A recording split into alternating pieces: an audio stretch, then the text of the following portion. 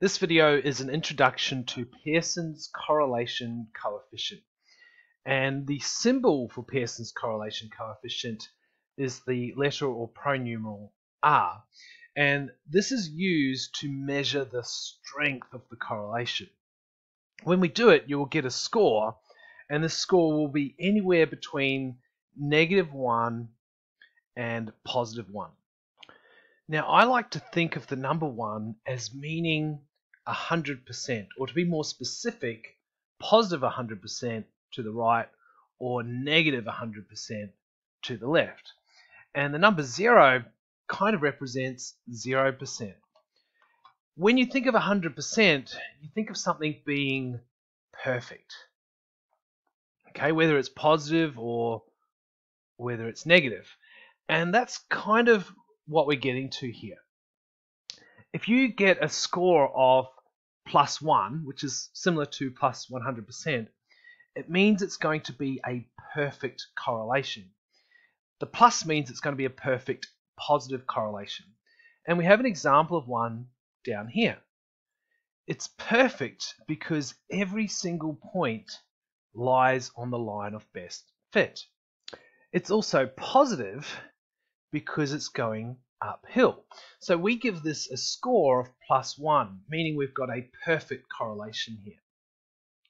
What about the score of -1? Well, here's an example here. When I draw the line of best fit, every single point lies on the line, and because it's going downhill, it's negative. So we give it a score of -1. Now I'm going to rub out these percentages because when we talk about the correlation coefficient, we never use percentages. We just use a score between -1 and +1. So what about the score of 0? Which scatter plot do you think matches that one? Well, it's this one here. This one has no correlation. So what we notice is that as we approach our +1 or -1, we get a really strong correlation. But when we approach the number 0, we get a very weak correlation. Or if we land on 0, we have no correlation at all. So if we look at our scatter plots below, I can see one that looks quite weak, this one here. I can also see that it's positive, it's going uphill. So what correlation coefficient could I give this one?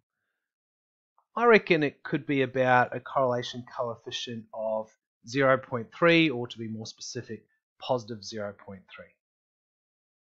And I've given it this score because it's quite weak, so it needs to be close to 0, but it needs to be on the positive side. The next scatter plot I have here is negative, but it's very, very strong. The points almost all land on a line. They're not perfect like the one I have here, but they're very close to perfect. So I'm going to give this a very strong score. Let's give it a score of -0.9, the negative because it's going downhill.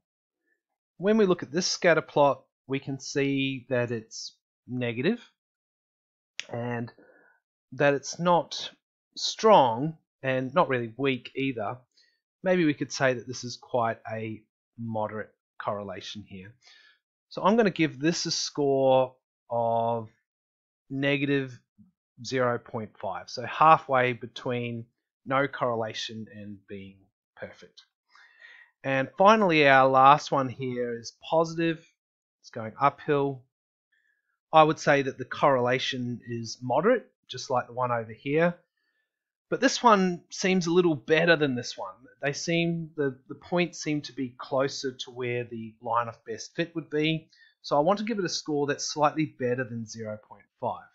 So let's give this a score of positive 0.65, just to show that the correlation is stronger than the one we had over here. Anyway, that concludes our video introducing Pearson's correlation coefficient. Remember to read the description below for links to work booklets that relate to this video.